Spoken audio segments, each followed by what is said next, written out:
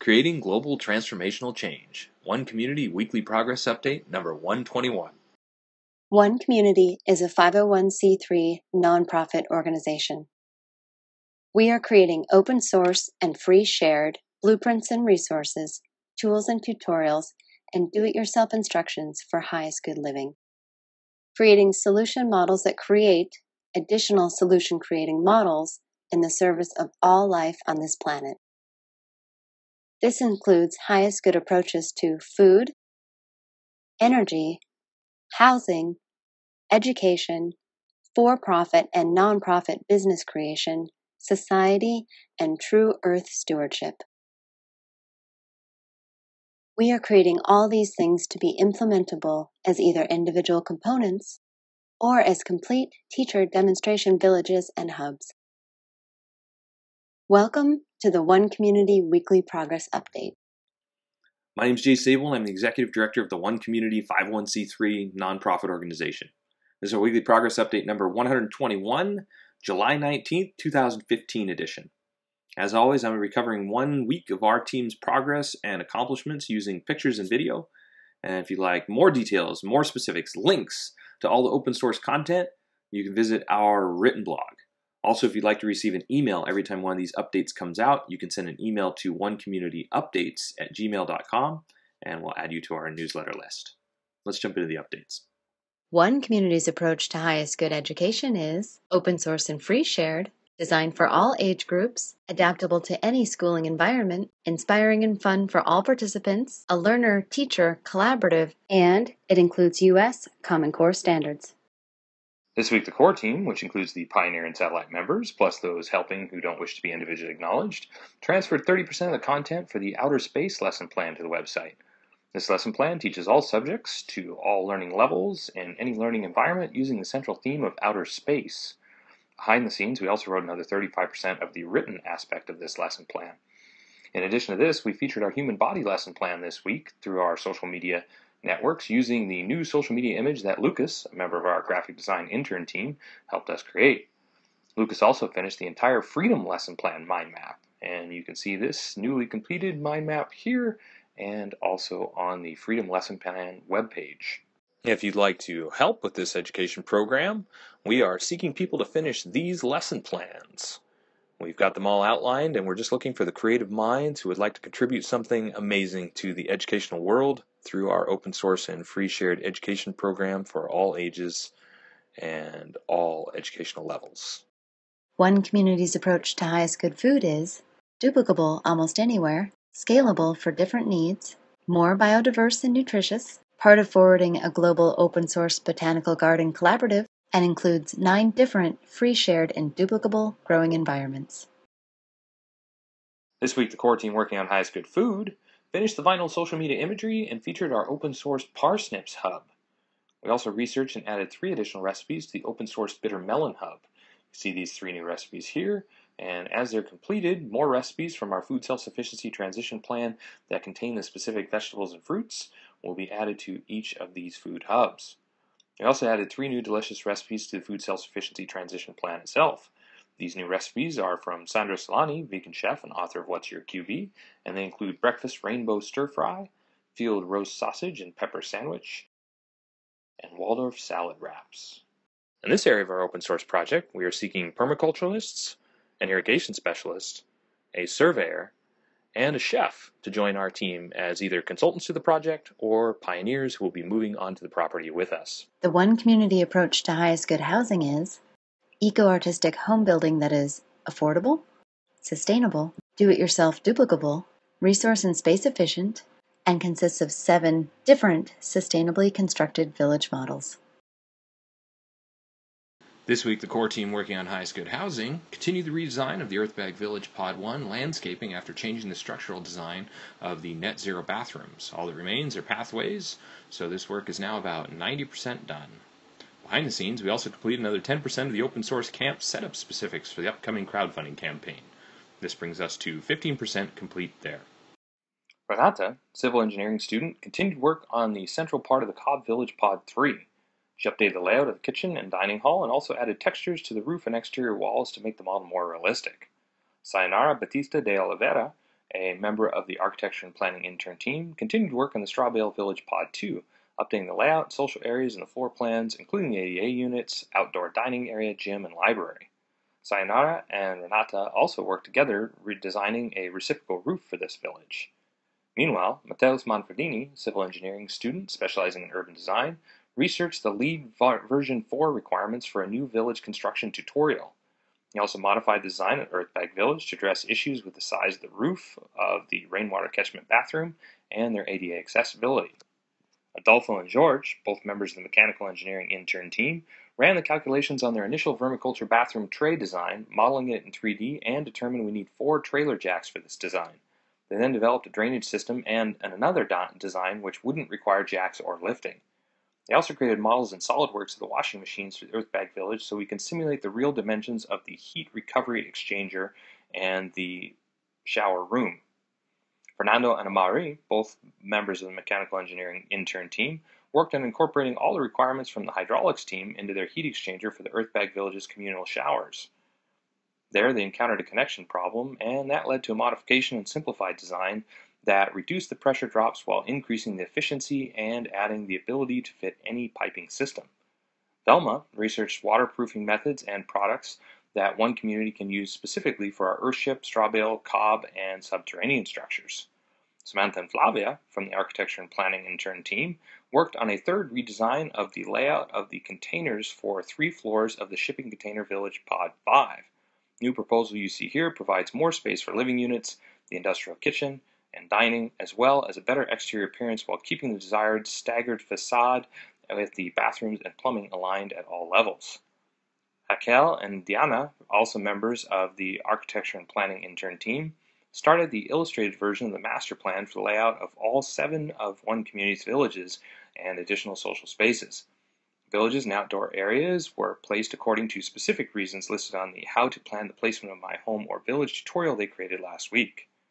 Sarah, another member of the Architecture and Planning intern team, researched earthblock construction techniques, the structural behaviors of vaulted buildings, and earthblock and clay brick case studies to get idea for designs for the Earthblock Village Pod 4. Gilberto, a member of the graphic design intern team, continued 3D modeling for the Earthbag Village Pod 1, which included creating the 3D door from scratch, the flower modeling, and all these other details which you can see here. Also, Gabrielle developed a 3D model of an alternate design for the waste collection for the vermiculture composting toilets in the Earthbag Village Pod 1. He also continued rendering the Murphy bed for the village and made this additional view of it. Anna did the cost analysis for the footer, foundation, and floors, and for the transitory kitchen project, and created a hexagram drawing in AutoCAD of the layout of the transitory kitchen. Last but not least, Anna Carolina from the intern team followed steps for outlining the personas of people that will be using the Treehouse Village Pod 7 based on how experiences motivate people, tracking behaviors, and understanding their goals. She also researched case studies and the features of the location. In this area of the project, we are seeking a master plumber and a master electrician. If you or someone you know would like to help with this component of our open source creation process. One Community is also creating an open source duplicable city center. It is designed to be LEED Platinum certified, provide 12 guest rooms, dining for over 150 people, and laundry and recreation space for over 300 people, all while saving money, time, space, and resources. This last week, Erica, Thais, Pedro, and Victor from the Architecture and Planning intern team completed the first steps of the Duplicable City Center lighting study with simulations on dialects of the social and dining domes. Mike Balbino created a template for calculating the time required to build Duplicable City Center, checklist of what is still needed for planning the construction of the city center, and a guide to help the Architecture and Planning intern team understand necessary elements for consideration of construction of the other 7 villages. Ricardo Carrillo, design consultant and principal of Acumen Industries, and the structural intern team, Antonio, Gabriel, Beatriz, Fernando, Rodrigo, and Marilio, discovered that the domes were not able to properly support the mezzanine areas around the elevator and stairs. This led to design changes as they created structural strategies to support all the second floor slabs and the cupola, created map loads, and placed about 20% of the columns and primary beams. Structural intern team also worked on the Duplicable City Center dome walls and started calculating structural needs for snow, wind, earthquakes, and more. To do this, they create a numerical assignment for each bar of the triangles that make up the walls of the domes and calculated areas for the triangles. Diogo, Isadora, João, Mateus, and Roberto from the hydraulics intern team created the AutoCAD design drawings for the placement of the pipes for potable water, sewer, and gray water in Duplicable City Center. And they also created the Eco Pool and Spa AutoCAD plumbing specifics that you can see here.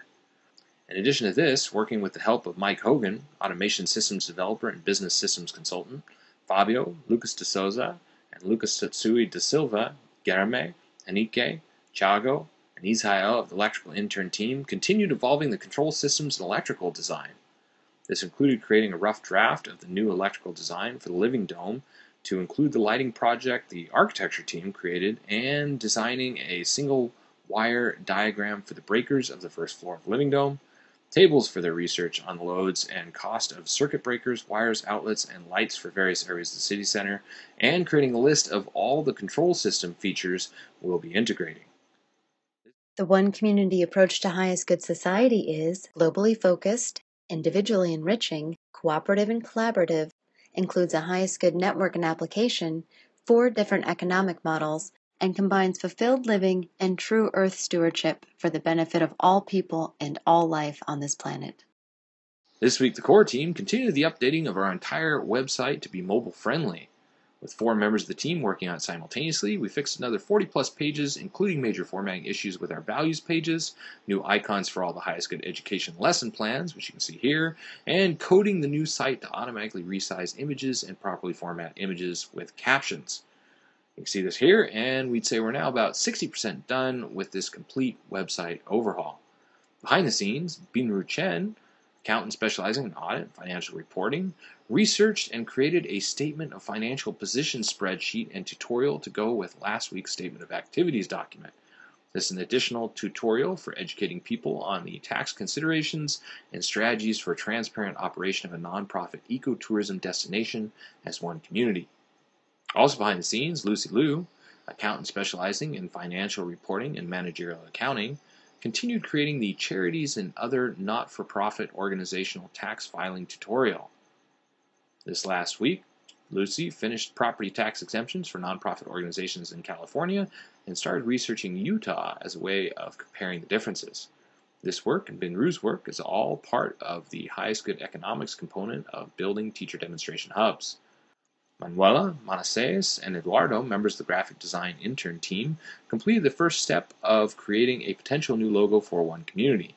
Using Manuela's research on One Community's visual identity, they researched references and created sketches and alternatives to express the concepts approached in this research. Eduardo also searched for music options, images, and video styles for a new video he is creating for One Community. Igor, Marco, Mateus, and Natalia from the software development intern team started modeling the web pages for the Highest Good Network web application by creating hand sketches, then modeling them using Photoshop. They also made a layout of the Highest Good Network database and worked on programming the initial code for the application. Gustavo Romito, mobile software developer, worked on a new feature called Dashboard for One Community's Highest Good Network iPhone application. This is for recording and viewing work and recreational activities. He also completed 20% of the development of a new feature that allows users to follow the activities of other people in the system. In this area of the project, we're seeking graphic designers, web designers, and technology specialists, videographers, and building a highest good legal team. If you or someone you know fits these descriptions and would like to join our highest good society creation process.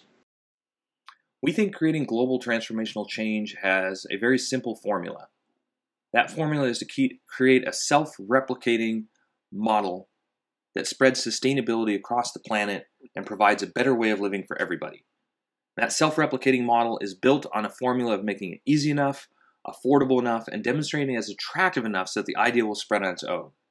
One Community's method for doing that is by open sourcing and free sharing all the tools, tutorials, resources, blueprints, and do-it-yourself instructions for highest good living. And our definition of highest good living that we will demonstrate as being attractive enough so that it'll spread on its own is a combination of physical sustainability, which is food, energy, and housing, combined with emotional sustainability components, which are fulfilled living models, highest good education, highest good economics, which covers for-profit, nonprofit business creation so people can get out of debt, and true earth stewardship. Putting these things together is an evolution of sustainability that will provide a way of living that most people will consider to be superior to the way that they're living right now. And we feel that if we make each of the components, everything that's necessary to build teacher demonstration communities, villages, and cities and hubs that will share this way of living with others. We call these solution models that create additional solution creating models. We feel that if we make all the components, the elements, open source and free shared, so that people can implement them as either individual components or as the complete teacher demonstration community, village, city, or hub, then everything that we do is a step in the right direction. And this is the easy enough and affordable enough aspect. We want to make it so that people can build a complete teacher demonstration community, or if they want, they could just implement a better form of garden, or a better form of sustainable energy, or a recreation model, or an education program in their community, taking everything that we do and implementing it in the way that works best for them, and for people that are really interested in contributing to creating global transformational change with us, creating it in such a way that so that people can contribute their open source creations, their open source contributions back to the global collaborative so that we can make it better for everybody, providing more and more options, more and more ideas, more and more blueprints, templates, instructions, tutorials, do-it-yourself options that people can choose from and build off of, creating a whole suite of different options and selections for people to take and modify and adapt to meet their individual needs in the way that works best for them. So to accomplish all of this, we're bringing together people with a consciousness for the highest good of all that believe that it's not only possible to create global transformational change, but also that believe it's time for us to be the change that we want to see and that they are capable and desiring to create this with us. And so by bringing together these people as partners, consultants, collaborators, the pioneers, the people that will move to the property and build everything that is one community, we're building a global and already have a global team that's helping to create all this. So if this sounds interesting to you, if this sounds fun to you, if this sounds like something that you'd like to be a part of, we of course welcome you and invite you to join our project, to get involved. There's lots of different ways to participate, from partners and consultants to the pioneers that will build everything that we are designing and developing right now, to lots of other options, to just participating on the internet. We're on all the different social media networks. We are on Twitter, we are on LinkedIn, we are on Facebook, we are on Tumblr, we're on Reddit, we're on Pinterest, and about 10 other different social media networks to make it as easy as possible for people to take our information, to share our information, to get the information in the hands of those that need and want and find it most interesting, so that this idea can spread across the world and impact as many people positively and as quickly as possible.